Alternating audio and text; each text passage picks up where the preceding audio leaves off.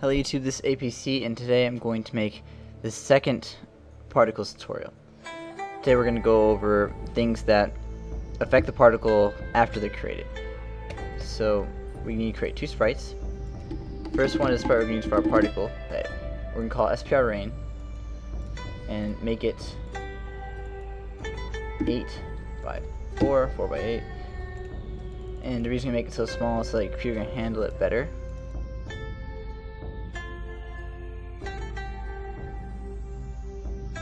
Alright, so there's our rain particle. And now let's create another sprite. This one's going to be called SPR solid, just filled in black like you always do when you have a solid, or usually. Okay. Now let's create the solid object. We're not going to be using that for a little while, but we'll see. Okay, now let's go into particles, and we're gonna change on these settings. So first off, let's set the sprite. So that would be part type sprite. First argument is part. Next sprite we want to use, which is SPR rain. Next is whether we want it to be animated or not. We only have one side image, so that would be 0. 1 is animate, 0 is not. And then stretch. If it had animation, stretch we'll put stretch to false. Then I'll just repeat the animation over and over again as usual. But if we put stretch on, then it'll stretch the animation out over the whole thing, so it only goes to the animation once, over the whole lifespan. So again, if you don't have an animation, doesn't matter. And then for random, it's wondering whether it should start at a random subimage. Again, it doesn't matter. Okay. So now we have the sprite. We don't need to worry about shape. We don't need to worry about size because the size that we're using right now is fine. The one used in the sprite. We're not going to worry about color because we already have it colored in the sprite. So next I'm going to show you a few new ones. One of them is life, which is very useful but not in this specific case. But I said last week that I'd show you, and it is very useful, so I'm going to tell you about it. It's part type life. The first argument is what part or particle, and then the minimum life and maximum life. So this will make it last between 1 and 2 seconds. So I'm going to make that a comp because I'm not going to use it right now. Okay. We're not going to use speed either. We have something different for that, and that is part type gravity. That'll make it look more natural than speed would. So the particle we're working with is part. The amount of gravity is just 0.5, and what direction we want the gravity to go is 270. Now I'm going to modify the direction. We want it to go downwards, but to add a little bit of variation, I'll add 10 to the max, and I'll take 10 away from the minimum. And then the next new one I want to teach you is called part type orientation. That's basically the image angle of the particle. So the first argument is part, because that's what I'm working with. The minimum angle, we're going to make the angle the same as we have it with the direction. So 260, 280. And then the angle increase, don't want the angle to increase. And angle can wiggle a little bit, so change randomly. And the last one, angle relative.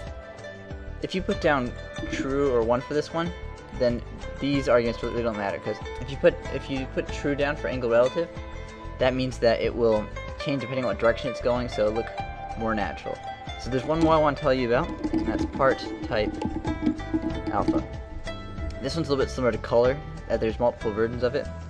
1 if you only want 1 alpha, 2 if you want to go from 1 to 2, and 3, and there's several others. So we're just going to go with 1. First argument is part, no surprise.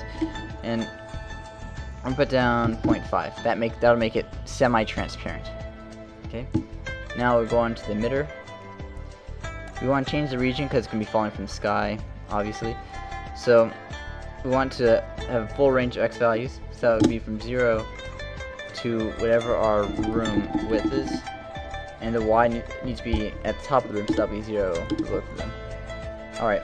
Instead of doing a burst, having it shoot out a lot of rain particles right in the beginning, we're going to make it a stream, so it's always shooting out rain particles.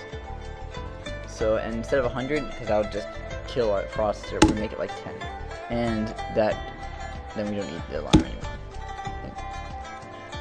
Okay, now test it out, see how well our rain looks. So there's the rain, looks pretty good. Now we're going to add a solid right here, and then we're gonna make the particles be destroyed whenever they hit it. So we'll just 32 by 32, and let's just create like a line of 5 right here, roughly in the middle of the room. There. Now we're going to program a destroyer on top of this for the particles. So we're going to know the x values that we need covered. So down here, the x value is 224. I can see that down here, and then to the right, it's 384. So if you just write that down, and then we'll write that down for y as well. That would be 192 to 224.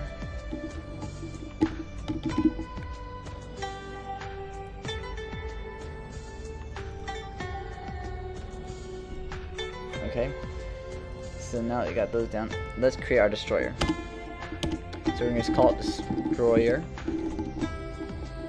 Set equal to part destroyer create, and part of this sys. Okay. Now there's only one function we're going to use for this, which is a function that sets the region of the destroyer. It's pretty simple how it's designed. Just any particles that come in contact with this region will then be destroyed. So we'll do part destroyer region, and then the system, the sys. The destroyer working with this destroyer. The minimum x, we wrote this down, is 224. The maximum x is 384. The minimum y is 192, and the maximum y is 224. And then the shape. You want it to be rectangle. And basically, all these things that work with particles will have the same shape constants. Okay, now let's test it out. As you can see, it works pretty well. All the rain gets destroyed once it hits our destroyer area. Now we're going to change it to deflector. Deflectors don't really work very well in this situation. Like, you'd never see rain bounce off something, or at least not in the way that this will make it. So this is really only for theory rather than make it look nicer.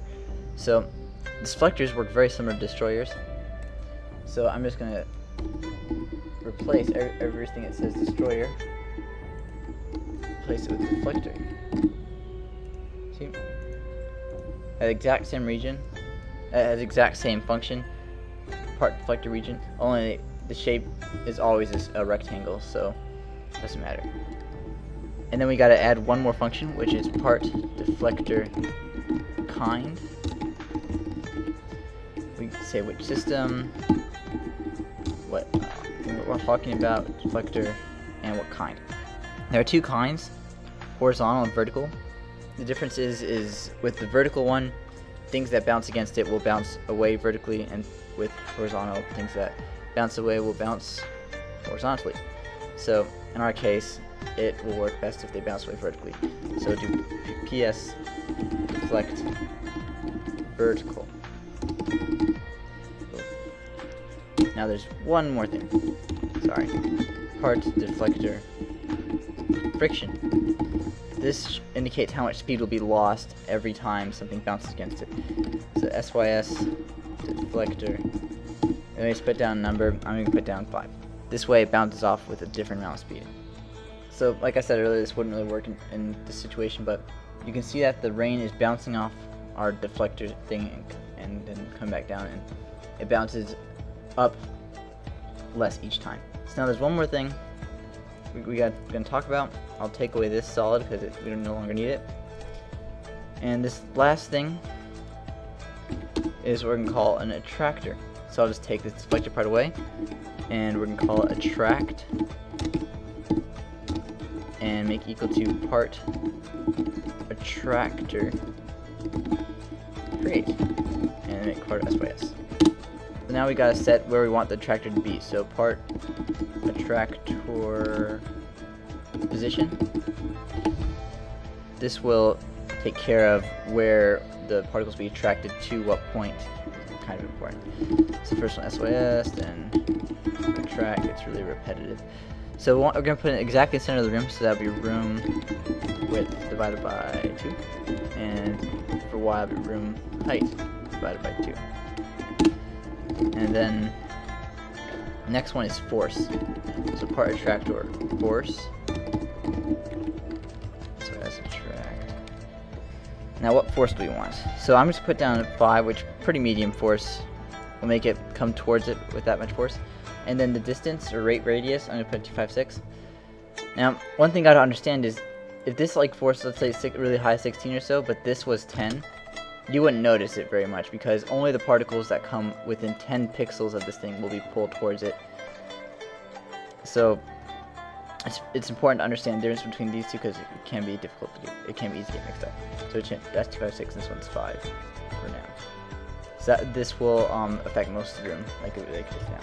So for the kind argument, this means what kind of force, how this force is going to work. There are 3 different arguments: constant, linear, or quadratic, I think.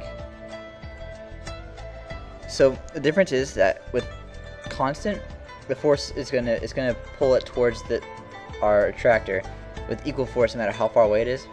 With linear, at 256 distance, the force will be 0, and then it will linearly increase until we get to extremely close, and that'll be 5 force. And then there's quadratic, which gives it a geometric growth rather than a constant growth. So we're going to just make it constant because that's just easy to work with. Additive is, do we want the particles to increase in speed as they get closer or not? So I'm just put down false because that makes it easy to work with. So now we've got our attractor set up. Let's see how it affects our rain particles. So as you can see, it's pulled towards the center a little bit more. And now I can show another thing. If I make this value negative, it'll actually be the opposite of attractor. It's a little bit of a misnomer because attractors can also push things away. So if I put down a negative number, as you can see, it's pushing it away more. You can see the particles gathering up along the edge of the region of our attractor, and that's how attractors work. So now you understand deflectors, destroyers, and attractors, and emitters, which is basically everything that controls particles. Once done, I have one more particles tutorial to do afterwards, which is sort of like polishing. I'm just going to show you a few little tricks you can use, but right now you know most stuff. There is no particles. It's really not too bad. So yeah, thanks for watching. Hope you managed to learn something, and we'll see you guys next time.